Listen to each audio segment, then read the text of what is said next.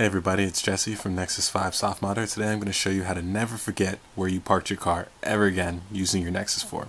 I'm going to show you a really cool app called AutoFinder. Just go to the Play Store and download it. It's free.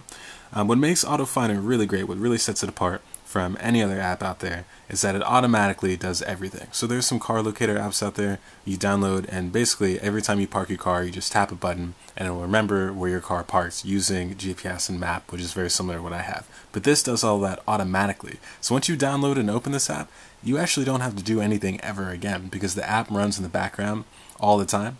And if you're driving and you park your car and you leave, it automatically remembers where you're located. So I think it probably does that by using the GPS and telling when you're accelerating rapidly. And then when you stop, it figures you just drove and you just stopped your car and you parked it somewhere, and that you can get back to that location and leave a little bubble so that you can always find it.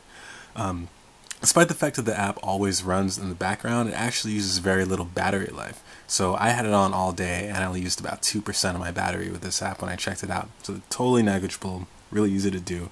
A couple cool features in the app is that you can, once you do park your car and you leave it, you can go back to it by tapping the navigation button, which actually opens Google Maps navigation. You can get back to it.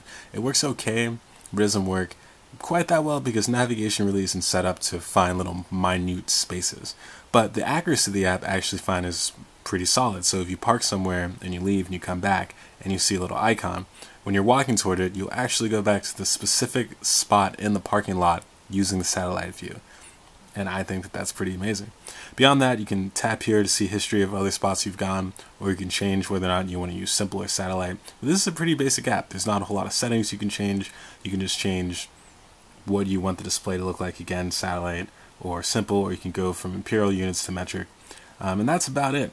One shortfall of the app is that if you are driving somewhere and you're stopped for a long time, say at a light at an intersection, if where you're going is very near that traffic light, the app's probably going to think, this actually happened to me once, that you parked in the middle of the intersection instead of a minute away wherever you were going. So it's not perfect, it's not foolproof, but it's good enough. It's warranted download for sure, and you should check it out. That's everything. For the full tutorial, check out Nexus 5 softModder. Don't forget to like, comment, and subscribe. Thanks.